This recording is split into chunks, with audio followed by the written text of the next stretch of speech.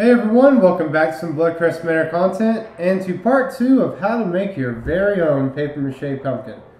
Now in the last episode I detailed a lot of stuff out for you guys of how to make your form, how to put your paper mache sheets on, where to put your holes for your stem and your bottom, and how to detail out your face.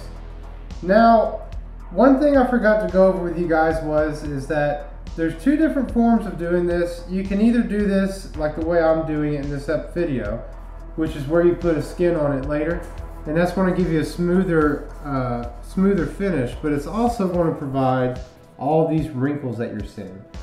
To me, the wrinkles look really cool, and they add a nice design for like when you're wanting like a rotted look to it, and you can kind of see it some in the stem right there. But if you're not looking for that, then there's another way you can go about it, and that's the same style I did for this. Basically what you do is when you're putting your paper clay on, you just want to paint it down with some paper mache, and that will really help smooth it out to the texture that you're looking for. If you don't want the wrinkles, then that's how you have to do it.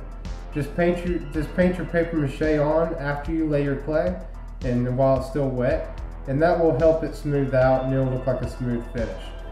But for this episode and for this example, we're going to be working with the paper towel method, and like I said, that's the method I use for most of these up here. I really just like how it looks and how the finish comes out for it. But alright everyone, in this episode we're going to be getting into some different topics with this, and we're going to be talking about how to install your stem, how to put the detailing on the eyes and the mouth, and we're going to be talking about how to seal this and with what. Now as we go, I'll be showing you how to seal this, but what I use to seal it is spar varnish and exterior paint. Now it doesn't have to be these two brands. I've found other brands and used other brands in both departments, and it all works just as dandy. I do like Old Master. It's like a little bit of a more liquidy spar varnish. Like most of them are kind of like a thicker, and it's a little bit more difficult to deal with. So I kind of like this one more.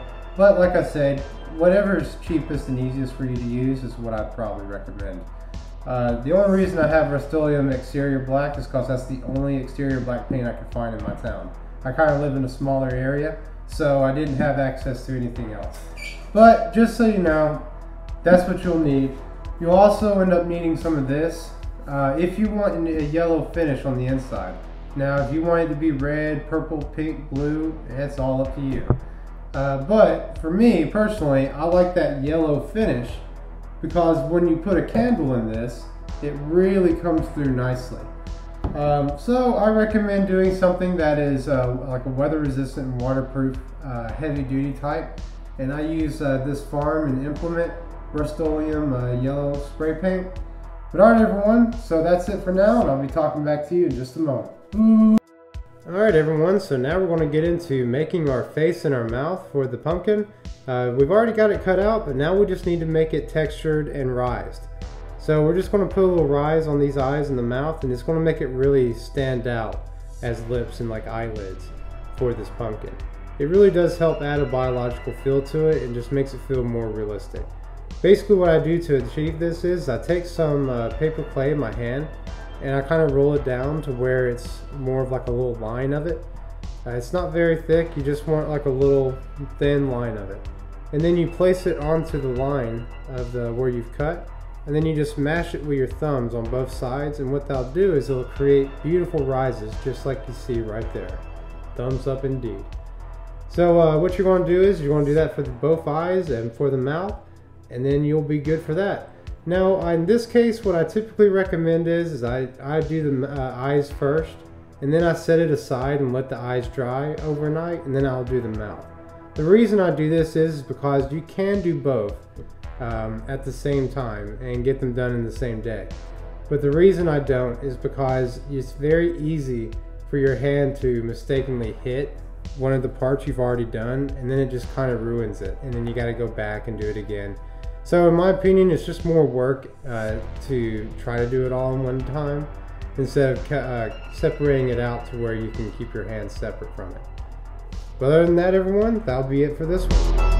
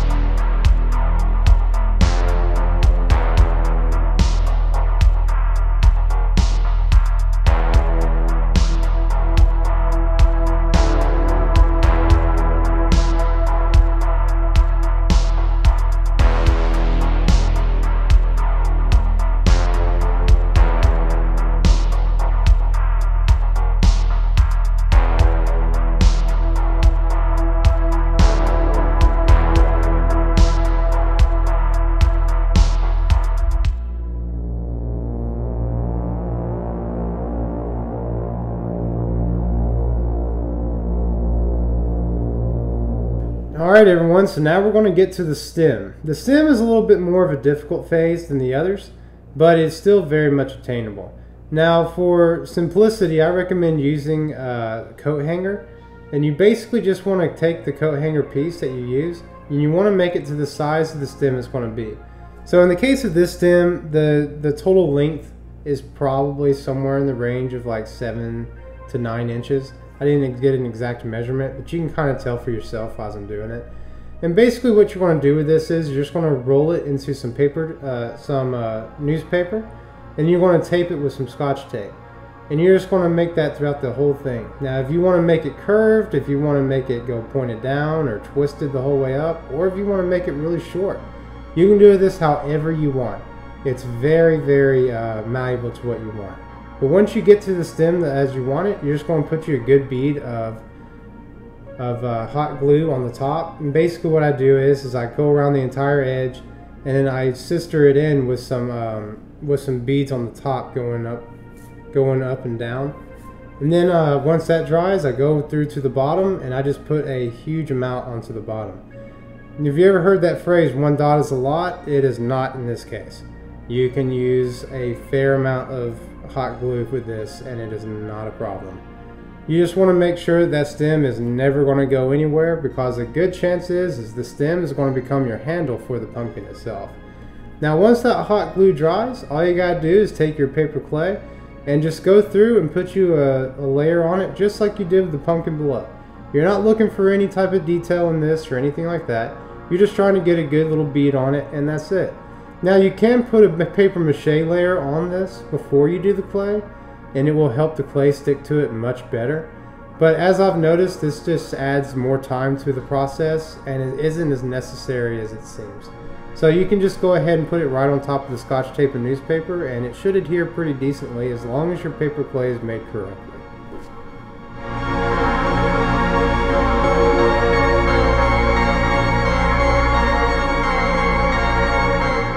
Alright everyone, now that the stem is dried, you can go ahead and add your details to it. And basically what I do for that is I just come over the top with a few of those lines like we did on the mouth.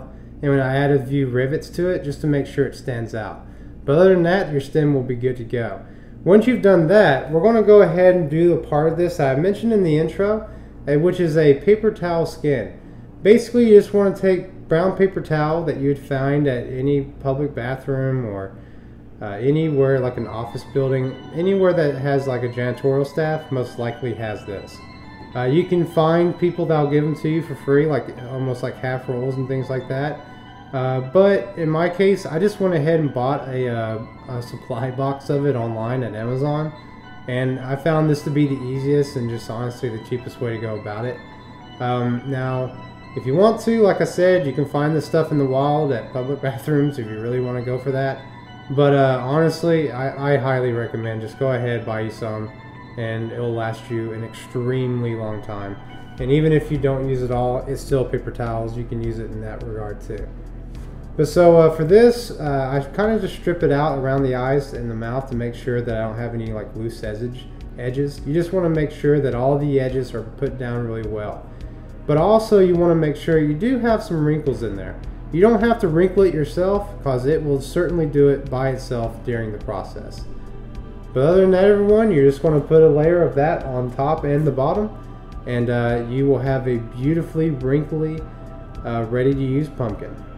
Now once this step is done, it's going to take some time for this to dry. I recommend letting it sit for about 7 days after this step. The reason I say that is because the next step will be sealing it up, and if there is any moisture on the inside of your paper clay or your paper mache, or if something just hasn't dried properly yet, like especially with putting on this wet paper towel, it does definitely moisten it up.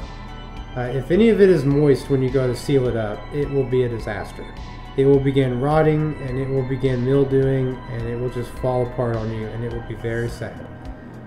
So definitely give it the time it needs to dry properly, and you will be very happy with what you get.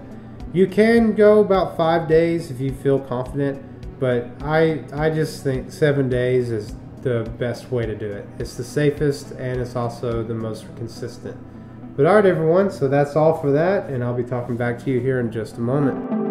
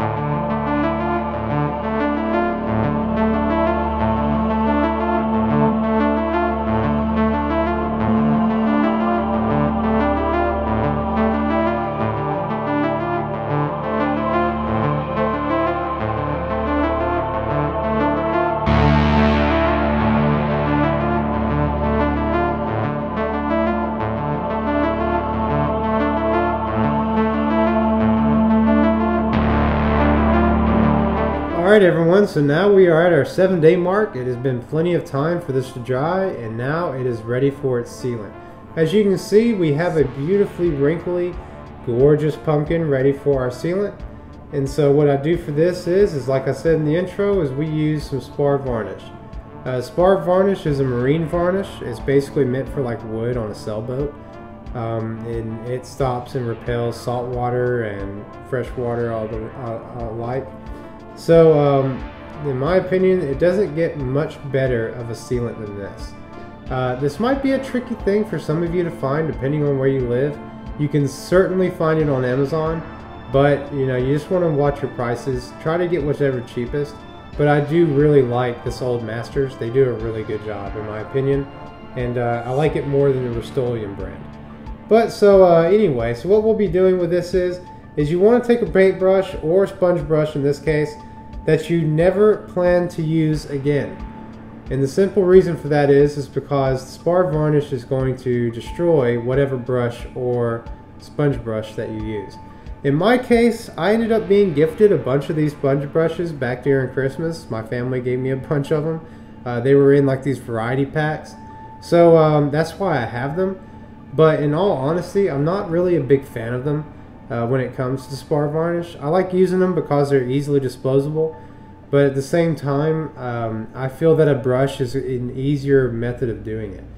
Now once you get your top layer on and it's had a day to dry, because it will take about a day, you'll know when it's dry because it's no longer very tacky. If it's still wet and you touch it, it will be very sticky.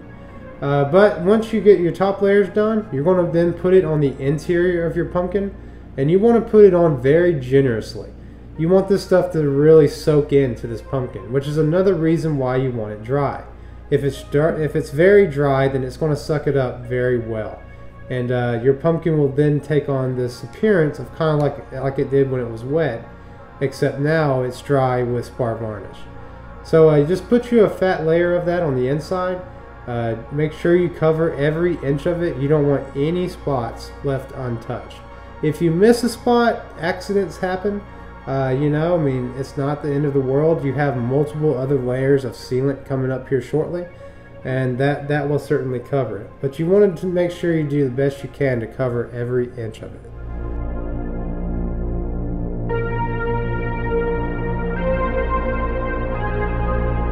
Alright everyone, so now that we have our spar varnish on and everything is on there good and dried and ready to go, we're going to now start with the interior of our pumpkin using a white exterior paint.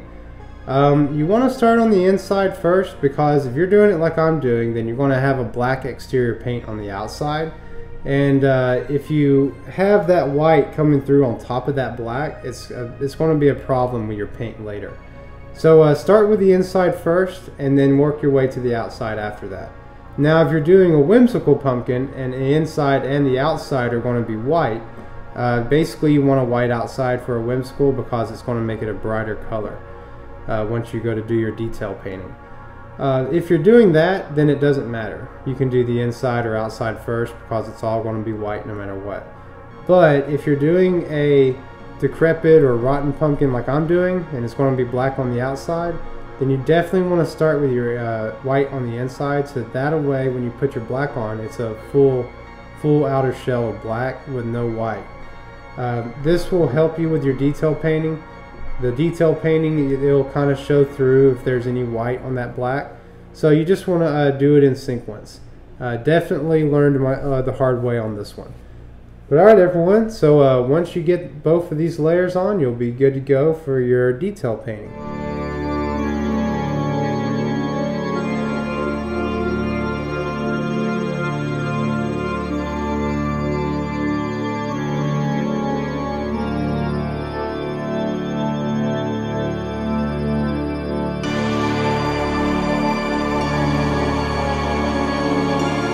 As you all could see right there, the inside of this pumpkin was completely covered, every inch of it, with the white exterior. That is exactly what you're looking for. But if you see that white exterior on the outside, that right there is why I said we want to do the inside first, then the outside last.